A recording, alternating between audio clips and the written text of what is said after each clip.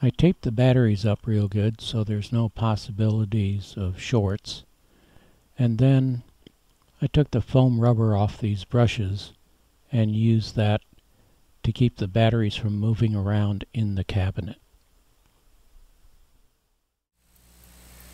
Okay, I'm going to test a couple of transistors. Turn the power on. This power and regular switch is actually a divide by 10 and multiply by 10 switch, and you wouldn't get that from the label, but that's what it says in the instructions. So the first thing to do, set that on regular, and this is a PNP, so I just switch it to PNP.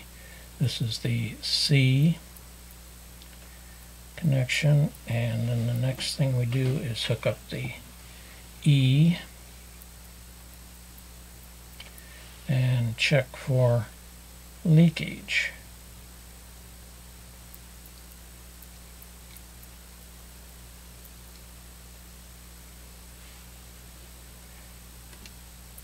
Okay, no leakage. Okay, yep.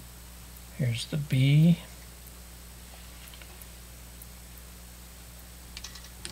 Plenty of gain, so switch that. Now we can do a reading on it, and it's almost 300 beta. Okay, so that was the PNP. Now we'll do the NPN. Lead configuration is the same.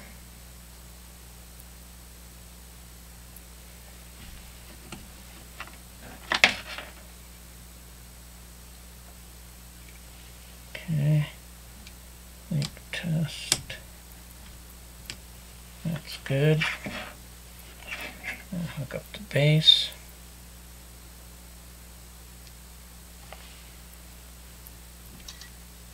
Off scale again. And the beta of the NPN is a little over 200.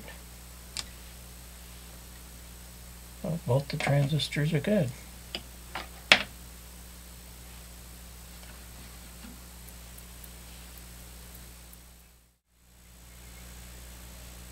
Okay, I've got this set up, and this is the listening part of it. The detector, RF amplifier, audio amplifier, and I've got this up all the way. And here's the generator part, and they recommend using a .01 capacitor, which I have right here. And I'm going to inject a signal. This radio is playing right at the very beginning of the radio. And you can hear that signal that we saw on the scope.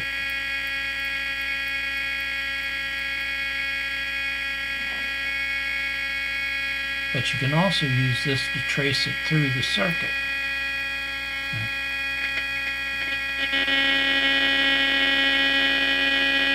Right there. There's lots of places.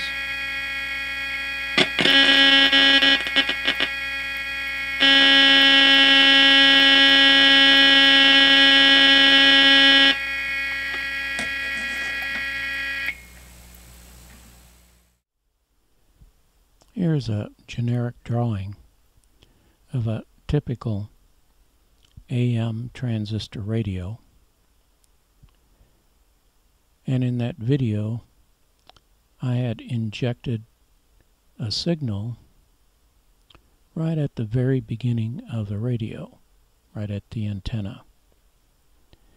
And we were listening through the speaker of the radio itself, and then a little later with the signal tracer.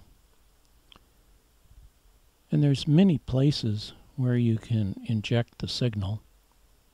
I could have moved into the first transistor base and injected it there and at its collector.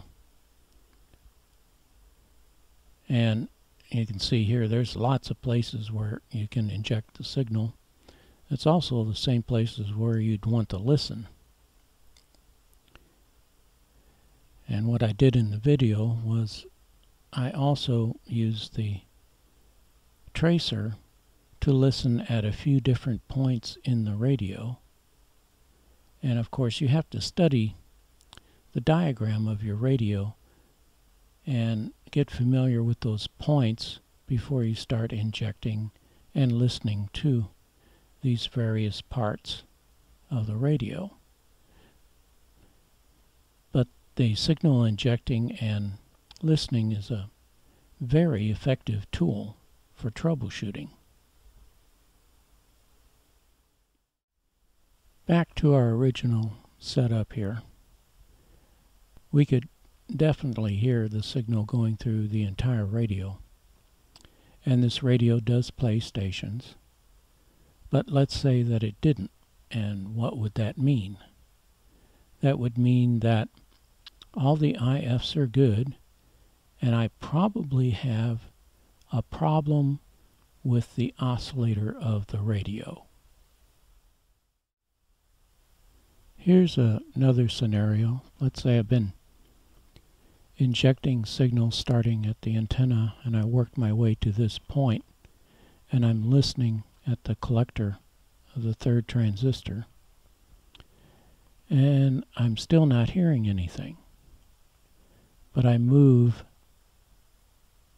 the injection to right here at the base of the transistor and I do hear the signal now. Well, that means that of course that transistor is good. But what that could mean is the IF transformer in front of this injection point is bad, or the capacitor is bad, or possibly both. But that would narrow down the parts that I need to look at.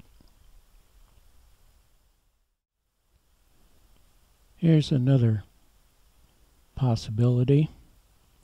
Say I'm injecting the signal at the collector of the first transistor and I'm listening at the base of the second transistor and I'm hearing my signal just fine, but I move the tracer to the collector of the second transistor and I don't hear anything. Well, that could mean that the transistor is bad, the second one, if it has power. If it has power, that transistor is bad. If it doesn't have power, that means that the second IF primary may be open. I never knew that they made a piece of equipment like this, but it's a very nice piece of test equipment and a really good idea. Thanks for watching.